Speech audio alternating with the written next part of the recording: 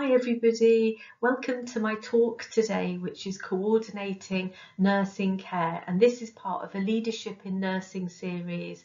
Do check out some of the other videos in this series if you're interested on my free YouTube channel. It's free to subscribe and it is called Support and Career Development for Nurses. So some of the other videos you might be interested in are decision making in nursing, developing leadership skills, delegation and teamwork. So I hope you enjoy the video. Today I'm going to give an overview of coordinating nursing care. I will present some different types, models of integrated healthcare with some key references that are helpful for assignments, for example, and some practical application, and then some tips on how to develop skills to coordinate care. So let's start with the aims of integrated care. And the terms integrated and coordinated care are often used interchangeably if you look at papers, but integrated care is when various parts or aspects of care are linked and coordinated together. So it's about aligning, integrating and coordinating healthcare systems and processes to get the best possible outcome for patients or service users or clients, whatever term you want to use. And healthcare usually involves more than one visit to a service, and individuals will move between services and providers and be supported by various healthcare staff. And the aim of coordinated care is to prevent fragmented care and to promote a smooth transition between services and this patient-centred approach to care where the patient is at the centre. And if you think about your own care, you may have gone to a GP but been referred to an outpatient, or you might have had to have surgery, and then you're discharged into the community for support. So you'll go through several different services and providers potentially. And new models of integrated healthcare are being established to meet those changing healthcare demands because we've got a rising older population, and to improve individuals' experiences and access to healthcare and to enhance productivity. That's what these models have been are hoping to achieve. So the impact of poorly coordinated care is it will affect the service user's experience, satisfaction will be low, and individuals' preferences or needs might not be met. I have an example where one of my family member had a wound, and it started to open, and they'd been discharged very quickly from hospital after the operation, and it was a Friday afternoon. So told to go to the GP. The GP secretary said no, go to the walk-in centre. Went to the walk-in centre with this family member and was told, why on earth were you sent here? You should have been sent to the local A&E. And I wasn't local to that area. And there was this moving from pillar to post, and it really affected the patient at the time, my family member's experience. I don't blame anybody, any of the healthcare professionals whatsoever, but the system wasn't set up for that sort of communication. And I think a lot of these integrated care pathway models are trying to prevent that and have more of a smooth transition. But the information on discharge also should have been very explicit about what that person should have done if there was a problem with the wound, and that wasn't given either. So there's financial implications if there is poorly coordinated care. There's more risk of error or adverse events, repetition with appointments. I know people that have been asked to go to an appointment and then the doctor says, well, why have you come again? It's a waste of people's time and the person having to go to that appointment. Increased readmission rates and other serious complications where persons pass from one service to the next and there isn't that sort of smooth transition. Looking at the nurse's role, there isn't that much literature out there relating to coordinated care and integrated care, but Kara et al. In 2021's paper was a scoping review looking at nursing care coordination for patients with complex needs in primary health care. And nursing care coordination activities were synthesised in this scoping review into 3 categories, and they targeted the patient, family and caregiver, health and social care teams, and bringing together patients and professionals. And so what's clear is interpersonal communication and information transfer emerged as fundamental supporting activities. So if my family member had been communicated with, explicitly stating where they go if there's a complication, and the information had gone across services as well, so they weren't being told to go from one service to another, this would really link to Cara Mattel's work, and Cara Mattel highlight the importance of relational and communication aspects of nursing care coordination, which I think is extremely important. So when we're looking at nursing care coordination from an early career nurse perspective, or a student nurse or nursing associate, you're probably going to be looking firstly at care planning, the nursing process. That is coordinating a care plan for a patient with a patient using a person-centred approach. McCormack and McCantz's paper entitled Development of a Framework for Person-Centred Nursing is a very good paper to check out and use in assignments, and I've put that at the end as a reference. And person-centred care approaches are seen throughout integrated health models.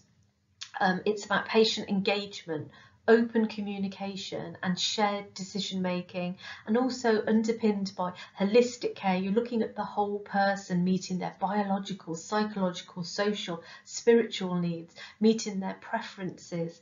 And if you're in the community, you might be looking at case management to ensure coordination of patients' care through the assignment of a case manager. And you're going to be having placements in different areas, you might work in different fields, but wherever you work as an early career nurse, try and watch nurse leads and experienced nurses and how they coordinate and manage their caseloads. Education, so you should be educating patient service users, and you're enabling them, and also carers, I should say as well. You're trying to enable the individual to be able to self-manage where possible. And you'll see self-management and the promotion of health education and health promotion throughout integrated care pathways. You can also delegate, coordinate care across a team. And so once you've learned how to do your care planning and you've got your one-to-one patient nursing person-centred approach, you've also got the delegation, coordination across a team, and your aim is to facilitate that continuity of care across a shift, across settings or providers, depending on your level in nursing and whether you're a senior nurse or a junior early career nurse.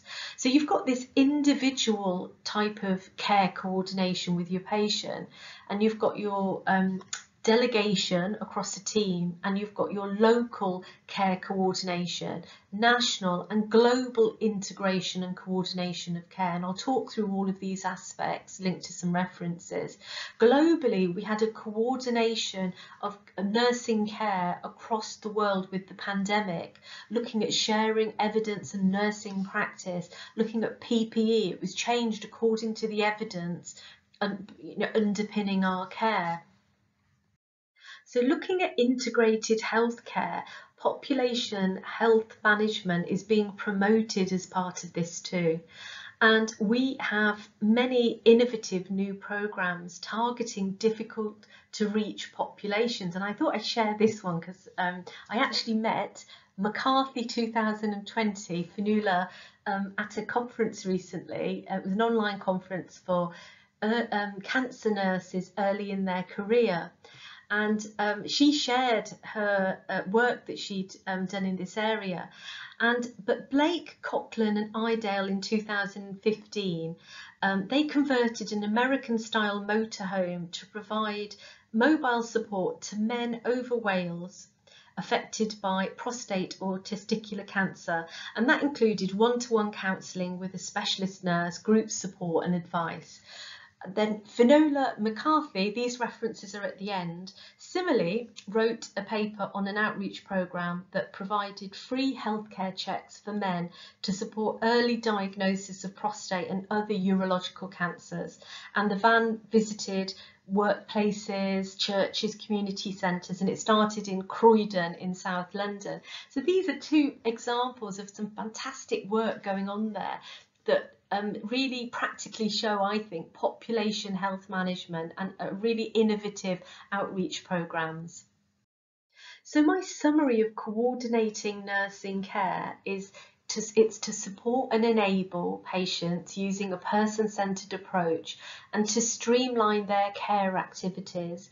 There is organising and sharing of information as individuals go between multiple providers to achieve safer and more effective care.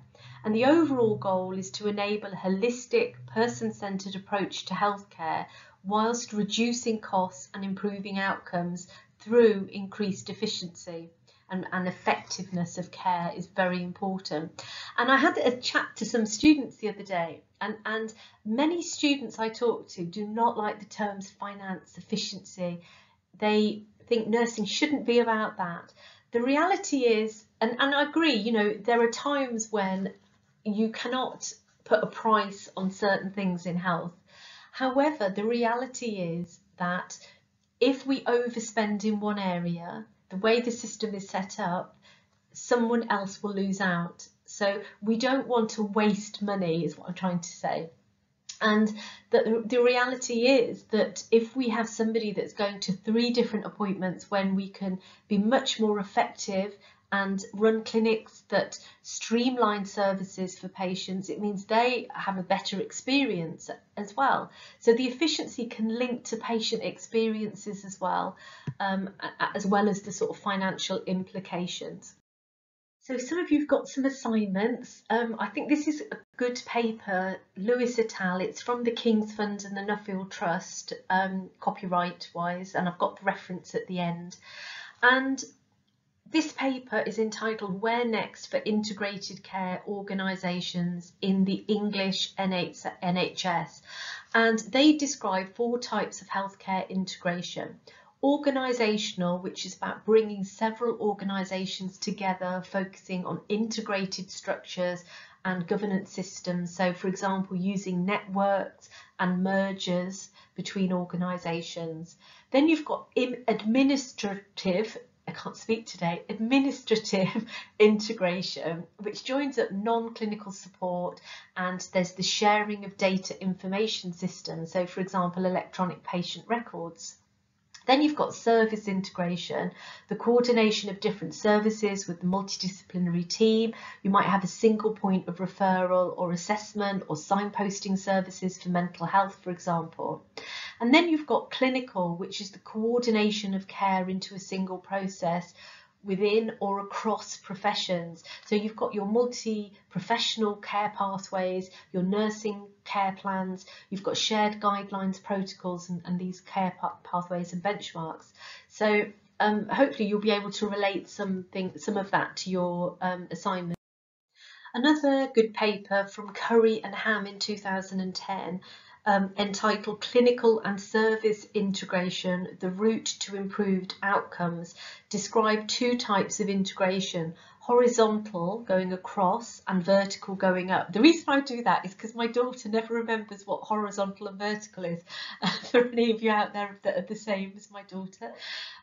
So horizontal is across organisations, and organisations at the same stage come together to deliver services. So, for example, mergers of acute hospitals, mergers of social and healthcare organisations at the same sort of type of level.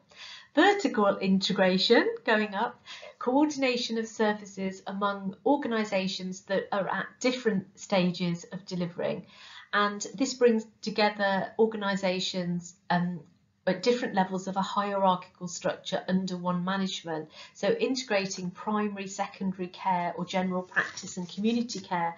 So I would see that vertical integration being enacted through the latest 2022 Health and Care Act, which I'll talk about in a minute. and that act has formalised integrated care systems and boards across primary secondary care, for example. So I've also presented some key papers and references that are interesting to this topic area, and they also keep you up to date with what's going on in your profession.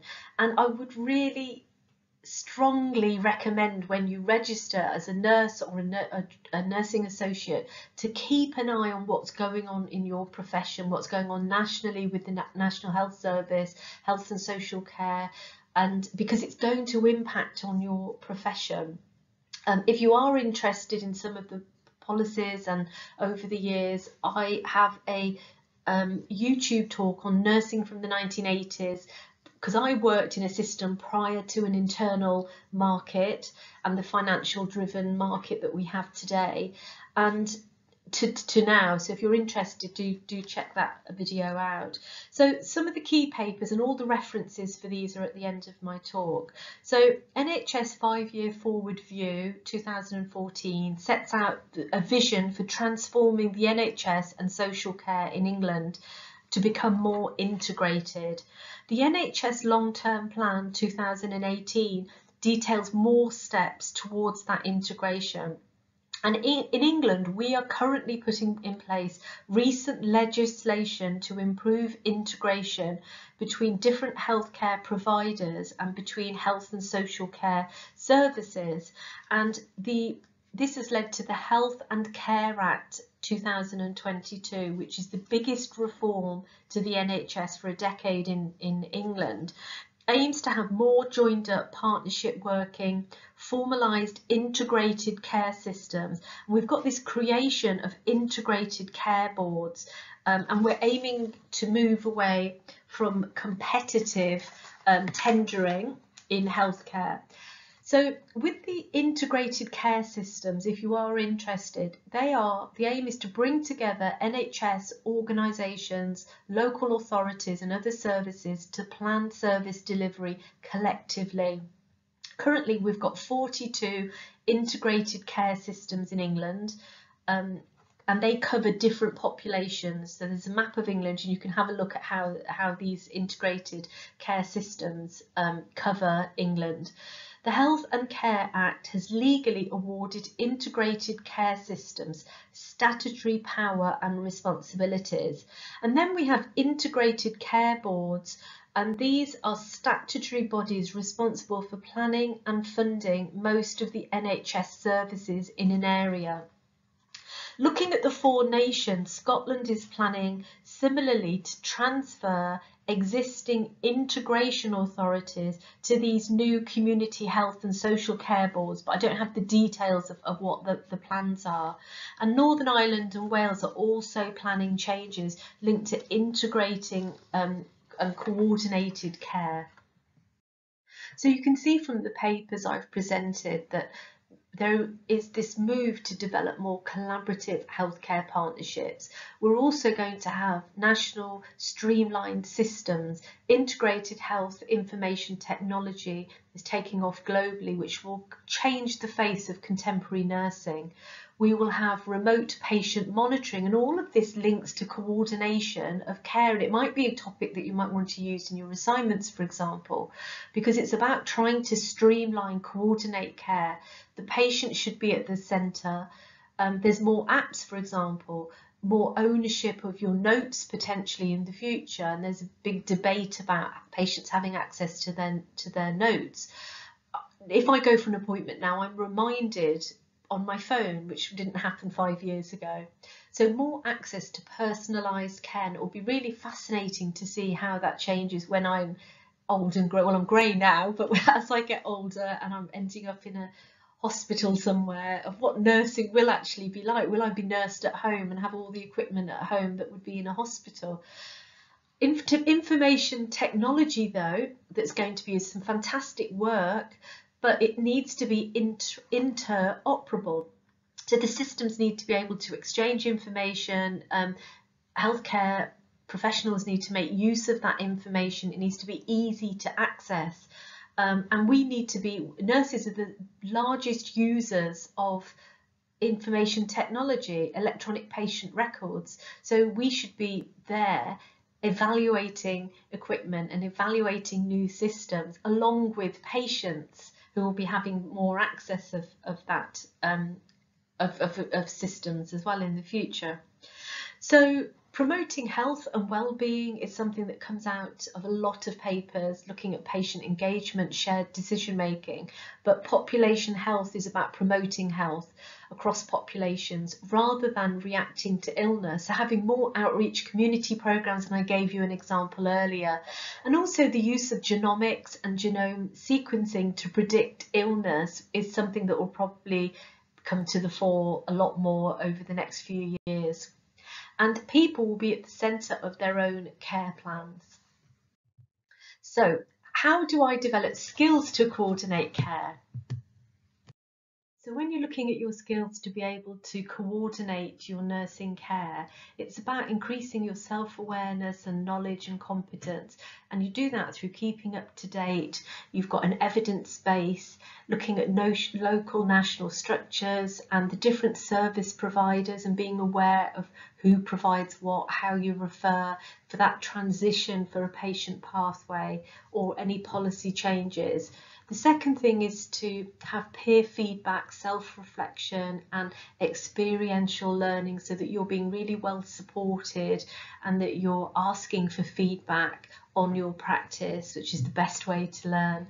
And then academic and professional courses to increase your knowledge, skills and competence. And accessing that peer support through clinical supervision and group support is very important. You'll see a thread running through most of the talk, which is holistic understanding of a patient's healthcare needs, and that enables you to care plan. It supports patient engagement and shared decision making, and it's important to find experienced role models and to observe others coordinating care when you're early in your career. Looking at your communication skills, collaborative practice and teamwork, and it takes time to develop those competencies. How do teams work? Understanding the roles of each team member and service provider, knowing about role boundaries and communication systems, for example, is going to enhance the coordination and how you coordinate care, and essentially listening to patients' perspectives and learning from the patient, who should be at the centre of it all. And it takes time to develop your competence and confidence. So use experiential learning to develop those key skills and competencies to help you organise and manage your caseloads effectively.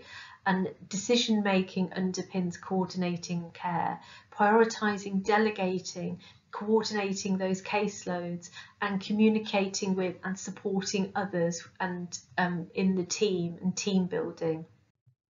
So I do have some videos that you might find useful, such as decision making, delegating, teamwork, developing leadership skills, which I mentioned earlier, but also the 4 pillars of advancing practice is an interesting talk, and the differences between the support worker roles and a registered nurse is important when you're looking at roles as well and delegation.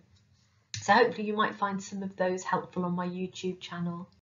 And finally, professional education and academic courses, as I mentioned, is going to help you develop your competence in any field of nursing. So looking at what's out there for post-registration specialist courses, study days, there may be certificate, diploma or postgraduate level courses that will help you at work, and Masters in Healthcare Leadership, Education or Advanced Nursing Practice. So do link with your educators and see what's appropriate for your role. And then my references, and I'll do these, I know you can stop the video anyway to get these. So all the references are here. I hope you enjoyed my talk. If you're interested in either of my books, the links are in the YouTube description. And if you want to ask me any questions at all, put them in the YouTube comments, or if you prefer to do it one-to-one, you can DM me on Twitter, my website or Instagram. And I do hope you found the session helpful.